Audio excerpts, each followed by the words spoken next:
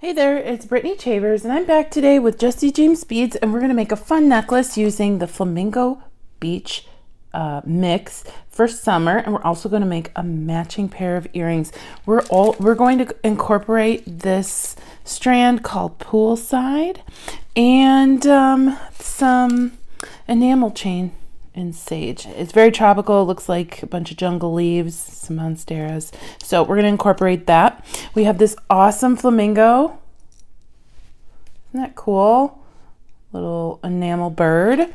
I pulled out some crystals from the mix, some bead caps, and I have some wire on hand as well as some bead stringing wire and some jump rings. I'm going to open up my strand. And I'm after this little guy right here. And potentially these little crystals. But it's such a fun strand, I want to incorporate it with the Flamingo Beach mix. So first I'm going to create our pendant. I have some 22 gauge Beadle-On German style wire. And I'm just going to do a wire wrap loop.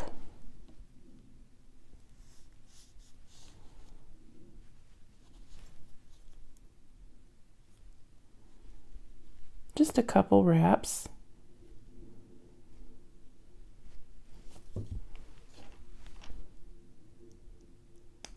And then I am going to feed on my bead cap, then my crystal, and then another bead cap. And I think they kind of look like a pearl and a clamshell going along with that beachy theme, that ocean theme. Love that. And then I am going to go ahead and do another wire wrapped loop. But before I close it, I'm going to slide on my flamingo. And then we'll just wrap that closed. There we go. And then we'll trim. Okay, we have a cute little piece. Then I'm going to take out some more coordinating beads. I already cut up my poolside strand and got out some bead spacer beads.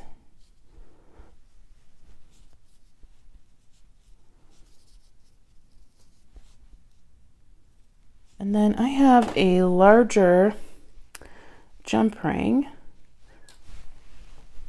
that I am going to slide my pendant on like that. Close that up. You can use your pliers, of course. And then I'm going to string my beads onto that jump ring. These are number 2 crimp tubes, and I have 19 strand Beadle-On bead stringing wire in gold. I am going to put on my crystal. Go from there, put on that crimp tube, and then I'm going to crimp right onto that jump ring.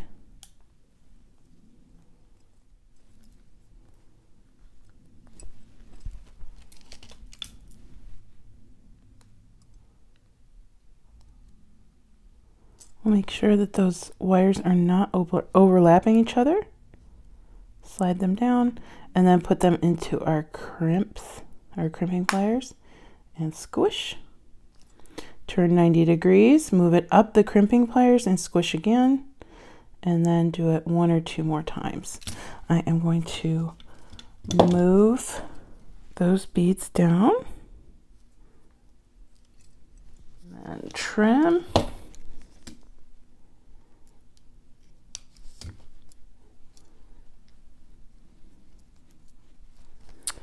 And then we are going to crimp right onto that chain. Grab my chain, and then I'm going to come through and then back down through my crimp tube again and do the exact same thing I did on the other side. However, before I crimp, I'm going to come through a couple of these beads to grab some leverage. Now here, it doesn't matter too much if we tighten or crimp in a straight line, because we have so many joints like the flamingo and where we're connecting at the chain that it won't affect how we are how the movement of the necklace. I'm going to go ahead and cut this extra because it's such a short part that we're crimping. Okay, and then I'm going to pull that.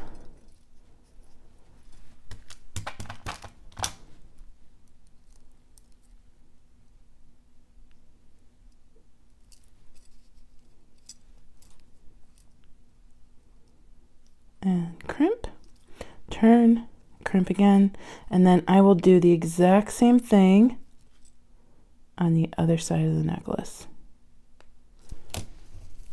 All right, our necklace is strong, and then I am going to attach a toggle clasp from Jesse James Beads with just a jump ring on either side. I've already connected one side, but I thought this little sun reminded me of a day at the beach. So cute. And there we go. Super duper cute. With a little bit of bling at the bottom leading down to our little flamingo. There we go. Super cute. And then we're going to make a pair of earrings. I saved this little flower, the teardrop, and another bead cap from the mix, and I have a ball head pin. I'm going to take that ball head pin and slide it through both our bead cap and our flower so it rests inside like that. Next, I am going to bring, this is pretty malleable, I think it's like 25 gauge wire.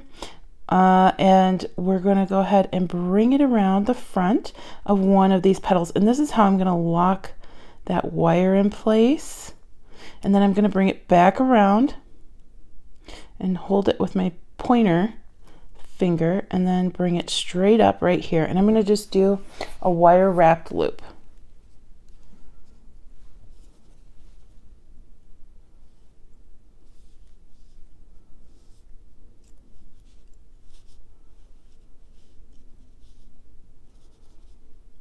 And then I am going to hold that with my pliers and start wrapping, just like we would any other loop.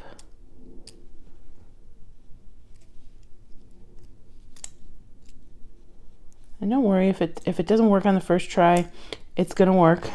Don't worry, it's just the same as a regular wire wrapped loop, but because you're not going around a bead or right through a bead, it might feel a little weird at first. It's okay.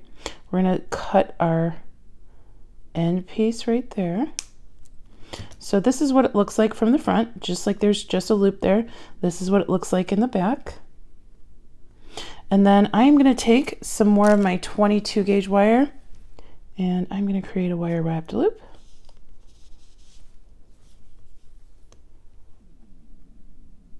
And then close that up.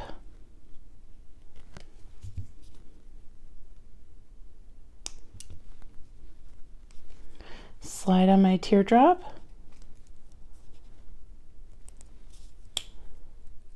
And start another wire wrapped loop.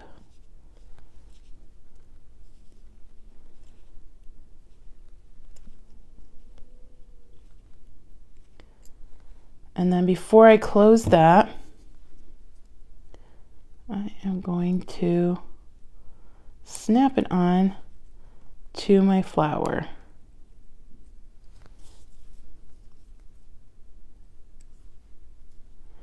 And then we are going to wire up that closed. Making sure to snip in the back so it's not visible from the front of the earring. And then I am going to take an ear wire, put that on, and here we have a sweet floral pair of earrings to match our little necklace. I think the pair looks great together with the same hues on the flower and the bird, and then the aqua is tied in up here, and it just gives us a fun tropical feel. Thank you so much for watching. Thank you to Jessie James Beads for having me back, and I hope you enjoyed the tutorial. Have a good day. Bye-bye.